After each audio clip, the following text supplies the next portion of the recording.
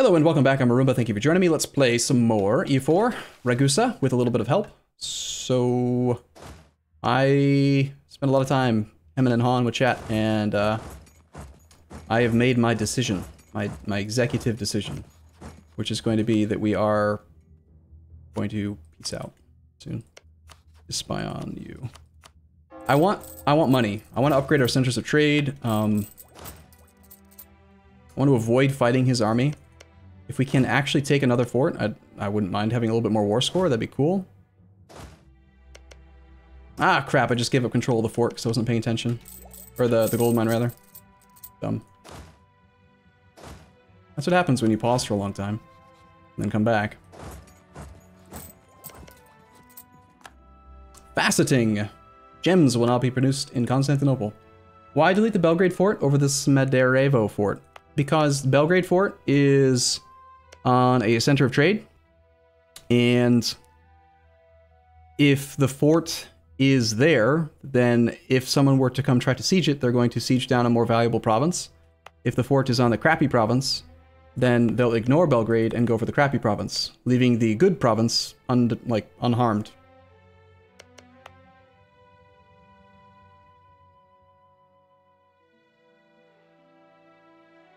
Like, if I had to choose where I'd place these forts, I would go here. I would go in Kirakifoldi, Thames, Smederevo, Travunia, Bosnia. In that spacing. I would not go with a coastal fort in this case. I like the defensive mountains more.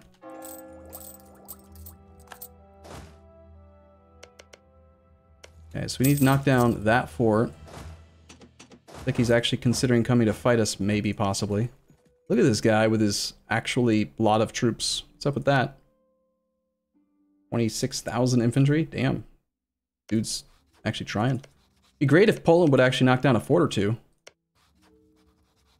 I think we peace out, like, really now. I don't want to fight him in even a single battle. Oh, maybe not. That changes things. We just got a wall breach. That means this fort might actually fall kind of quickly.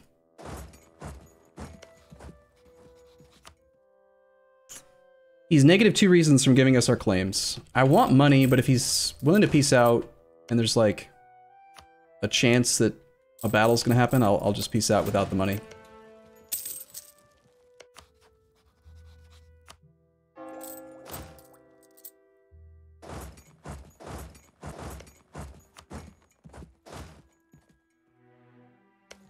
Alright, that's a defensive terrain province though, so I don't think they're gonna let me take this fort. The more I think about it. Our ticking war score is at 4. How easy would it be to knock out Mantua? Not easy at all. What is Poland doing? I have no idea. Poland is at war with no one but Hungary. And yet they keep on, like, not doing this siege. They do have a tech penalty against Hungary. Maybe they're just really afraid of the army. Or maybe Lithuania's disloyal or something? No, they're loyal. Hungary has occupied Bessarabia.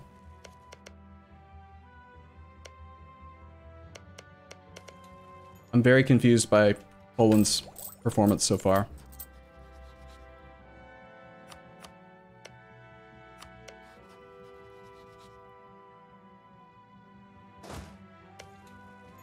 Okay, we saw most of the Hungarian army up north. I don't think that they're here. There's a large Wallachian separatist rebellion right now. This fight's not going to go great, but we will win, I think.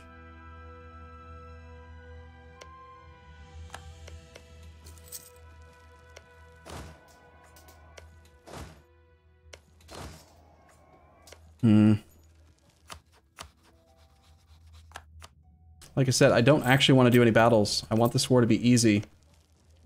Maybe if we win this fight, the extra siege tick that we get for winning a fight while having an active siege going, got an extra 3 siege status out of that. Maybe this will allow us to finish the siege quickly, and it's going to be worthwhile.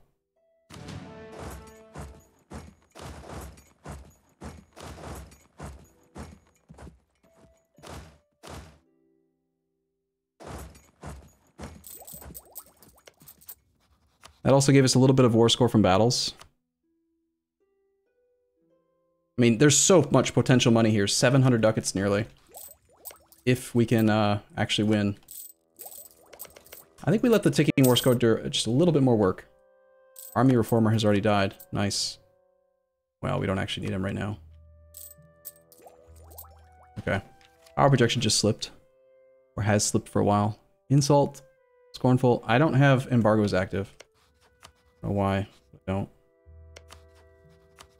Being lazy.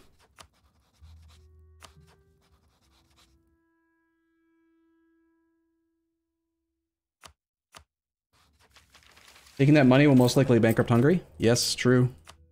It's kind of an argument to keep going.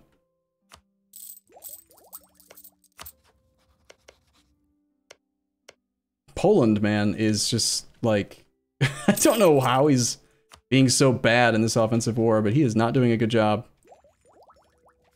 All right, let's do a quick check on how much it's actually going to cost to core. 193 is what it says it's going to cost. I'm not going to have to pay for Slavonia. So 193 minus 27, 170. I think I can take an idea right now.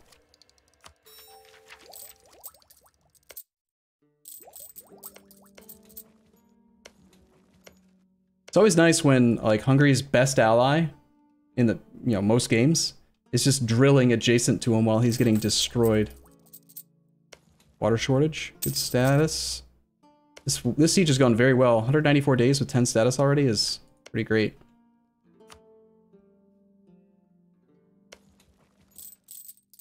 How much money does Hungary have in their treasury? I don't know. They have 117 ducats. And they have currently 7 loans. Not enough to make them go bankrupt like right this second, but it will definitely contribute to toward their bankruptcy. Thames has fallen. Alright, so with Thames war score, actually, we can peace out for the 4 provinces we have claims on, plus war reps, not quite, but almost. Let's give it a few more months. I should be having this guy pay for this fort, by the way.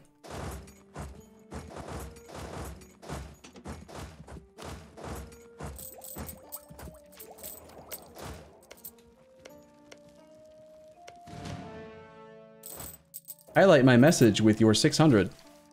Wallachia freedom hype? Yeah, it looks like Wallachia might break free anyway. I don't want to release Wallachia before those rebels enforce demands. Like I said, keeping 2 subjects under control is going to be doable pretty easily. 3 would be extremely hard. 4 would be near impossible. If we release Wallachia and then have the rebels return territory to him, he will be completely unmanageable. The amount of liberty desire he would gain from having provinces defect to him is just massive. This highlight stuff is cool. Yeah, you get channel points over time just for watching, and then you can use it to highlight your message. That doesn't necessarily guarantee I'm going to see it, but it's far more likely. Okay, 6.8 ticking war score. I feel like I'm wasting this diplomat by not using him, but new morale of armies guys available, cool.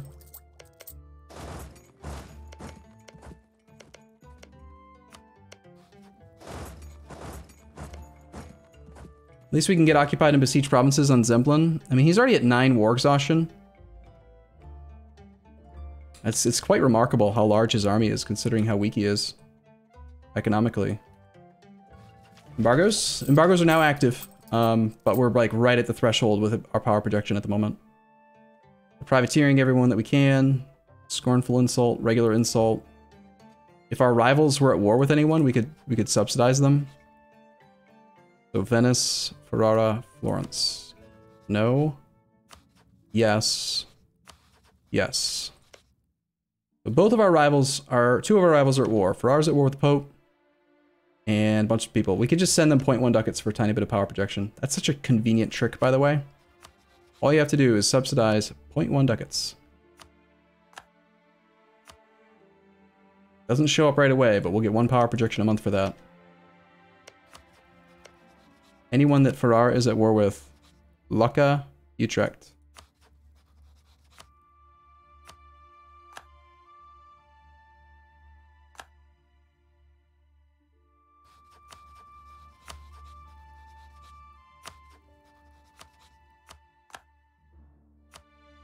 It doesn't have to be a huge amount of money, but look, 3 power projection, bam.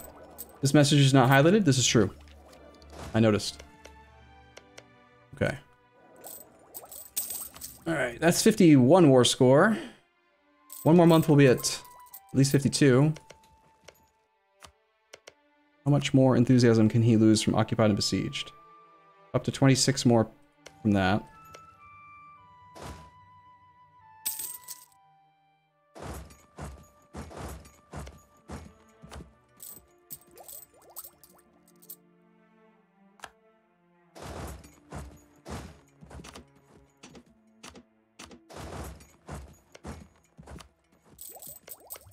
My armies are definitely in danger of getting, like, rebel bombed right now.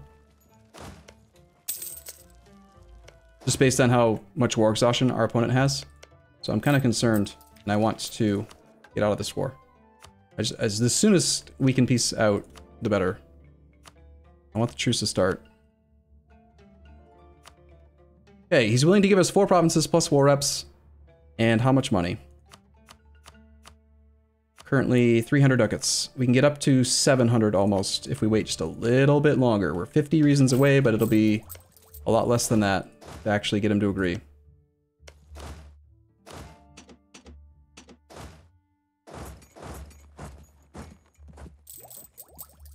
No Laika? Seriously? We're going to get Laika in the second war. We're going to release Croatia out of Slavonia and then use Reconquest to get that. Okay, it looks like someone's already occupying and besieging Trent. So we're gonna just occupy the gold mine again. Go for Spiss. This thing occupied. It appears that Rector Eduardo is a zealot. Missionary strength +1. Cool, neat, fine, good. We're losing money while we have to pay for the forts. Negative 34 reasons.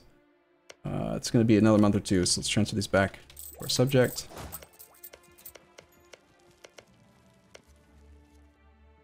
That fort is eventually going to fall to those rebels. What is the war score between Hungary and Poland? Poland is losing 19 war score. Because Poland is smart. Papal State just did a thing. Lucca just got full annexed. Okay.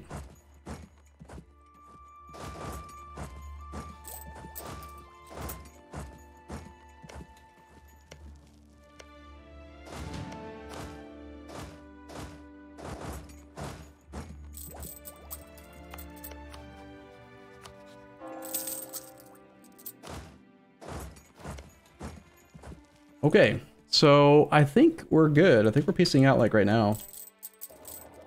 You should probably skip the war ups because Hungary's going bankrupt? No. Whenever a nation goes bankrupt, their loans get cleared, but then they have huge penalties, and they typically end up taking out more loans. And when a nation that has war ups with you takes out loans, you get 10% of their loan value. So bankrupt nations are fantastic to have war ups from. You definitely want war ups.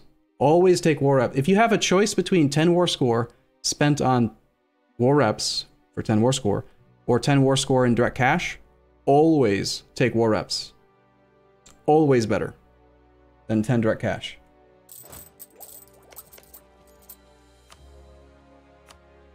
Should be the very first thing you do. Alright, we gotta transfer this back so we can see where we actually stand. He is at negative 16 reasons now.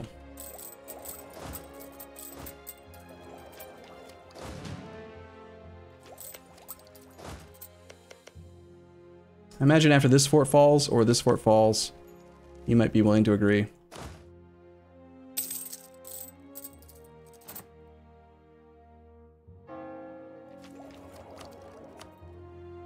Negative 10.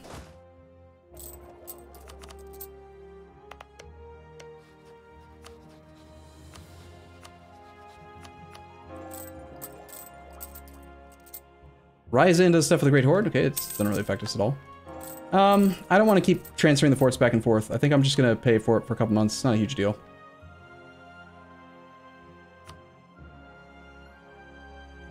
Negative 8 reasons.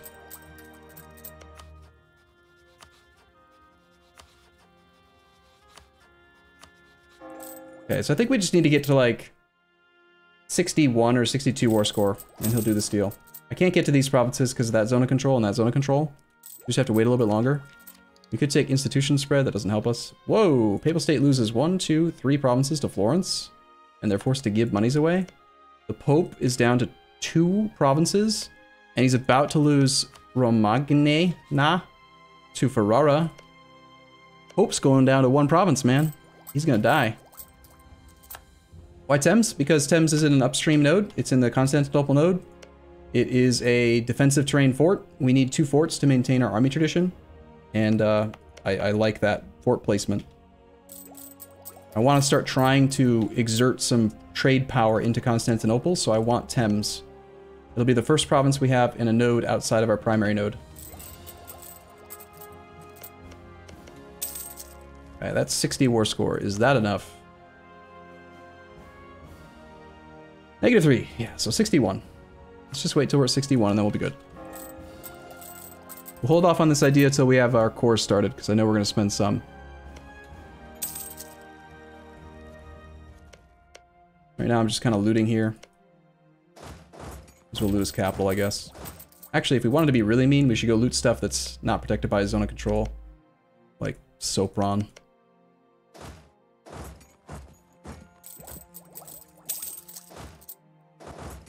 And of course we want to be really mean. That's what we do. No, Poland still doesn't want to siege. They're stupid. I have control of the Zemplin siege, despite the fact that Lithuania is doing all the work. Because they keep leaving, because they're just stupid. Whoa, my mouse is going insane. Looks like the Poles maybe focused too much on getting... What is going on with the mouse? Oh my god! It's rebelling! Like a hair or something in the laser. Assault with Polish troops. Okay.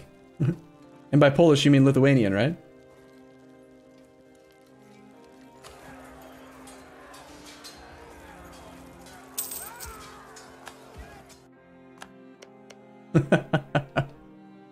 That's so evil.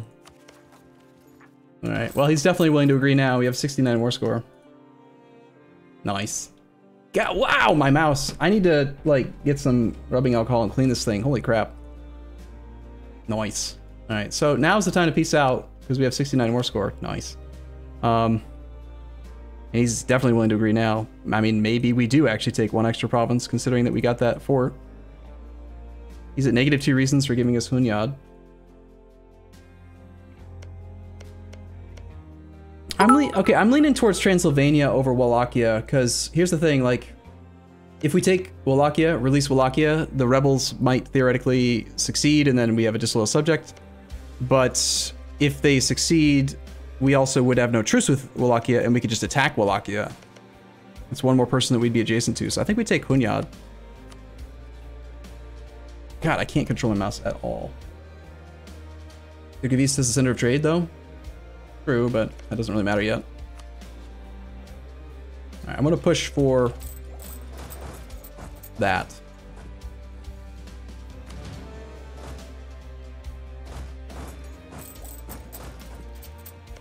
How much longer till our ticking war score goes up? 2 more months on the ticking war score.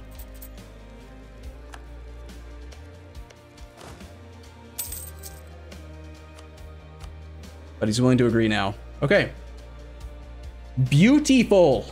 Why not taking tech? Because we're about to take some lands and we want to have admin points available for cores. Why not taking Diplotech? Because there's no advantage whatsoever to having it now.